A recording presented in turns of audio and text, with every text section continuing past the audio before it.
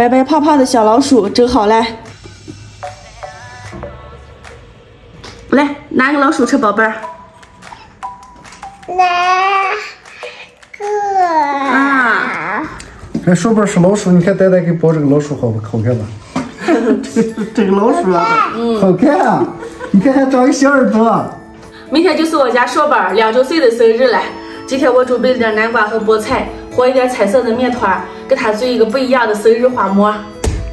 用上半个南瓜就够了，皮削了，切成片，下锅蒸，盖上锅盖，把南瓜蒸熟，再弄个菠菜汁和个绿色面团。菠菜放进个倒点水，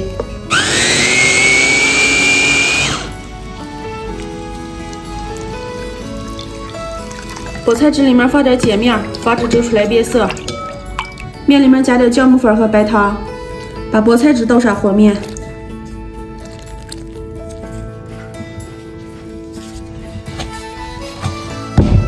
揉光以后，稀发到2倍大。南瓜蒸好了，倒到和面盆里。用勺子抽成南瓜泥，抽好以后晾稳，再开始和面，加点酵母粉、白糖，倒上面和成面团，揉好了，包上保鲜膜，让醒着。最后再和一个黑色的面团。3个面团现在都已经醒发好了。今天发的面超级成功。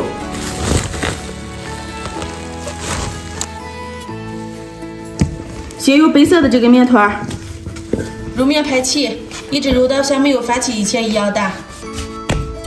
切上一半。我们硕宝是属老鼠的，所以先做一个老鼠花样的馒头。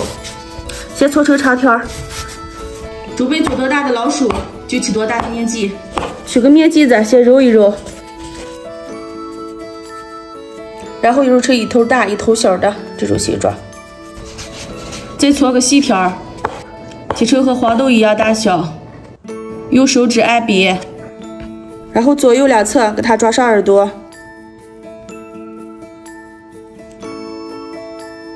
真厉害！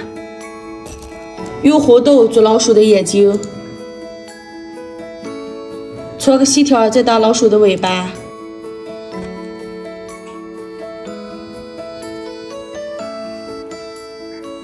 一个好看的老鼠就做好了。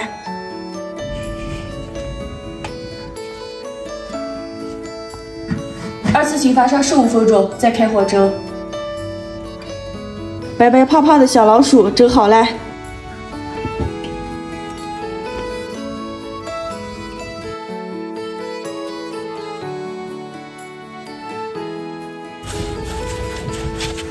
再做一个福袋。现在搓3根面条，做一个福袋里面的小元宝。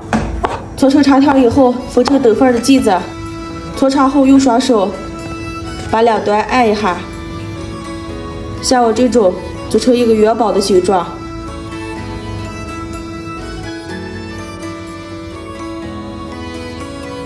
一个小元宝就做好了。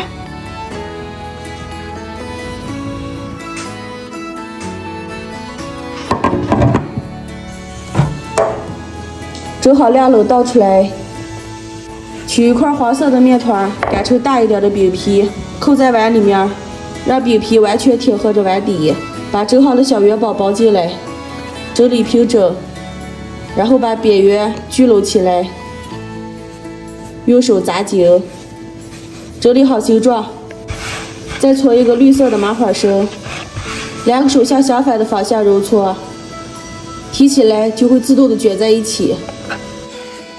把绳子缠绕在福袋收口的地方，多余的部分再绕上一圈，然后打一个结，或者像我这种，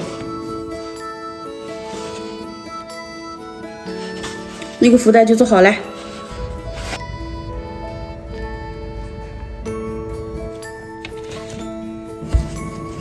又学会了一个更加好看的玉米花馍，而且方法也很简单。擀好的饼胚包点豆沙馅儿，用虎口边揉边收，也是揉成一头粗一头细的形状。由瓜瓣压出来后熟的纹路，盖一个绿色的面片儿，压出纹路，然后从中间切开，不要切断，贴在玉米的两端，可以稍微蘸点水，更好粘一点。今天和的面还多了，再做一个萝卜花样的花馍。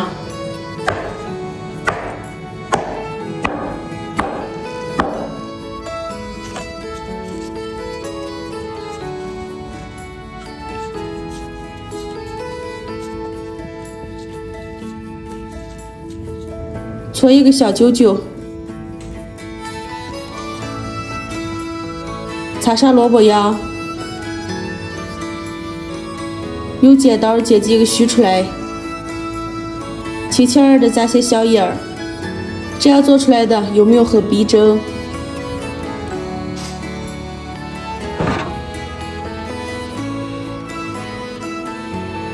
掰开一个看看，非常暄软。今天做的这些太有成就感了。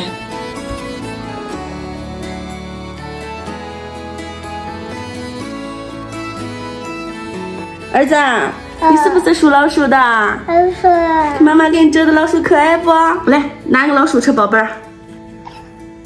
来个啊！让妈把这眼睛抠了，这个豆豆怕折不熟了。来，宝贝，这个玉米少不少？你看妈妈给你看，玉米里边还包了馅儿的。哦，马赛，来吃吧。啊，糖糖，那是糖糖。嗯。哎呦，丹丹，你也太有心了吧！萌萌就跟真的鸡一样，好看吧？好看。我看。那这个是啥？这个，这个是个福袋，你猜我里面包了什么？福袋。啊，火头包的啥？我给你打开看哈啊。打开。哦，见证奇迹的时刻。这是烤。哦。那手边是老鼠，你看丹丹给包这个老鼠好看吧？这个老鼠啊，好看啊！你看还长一小耳朵。丹丹，哎呀，你对这个萝卜可像了，你看这个痒痒，还有这点毛絮絮。我里面还包一层颜色的。啊，哟，你也给下功夫了。弄了一天了。是吧？要把这个元宝吃了。今天就是我们少爸2周岁的生日了，一会儿我们要给少爸煮点茶手面，酿点活络，炸点油糕吃，这是我们陕北传统的吃法。今天视频就到这儿了，明天见，拜拜。拜拜。儿子你也拜拜。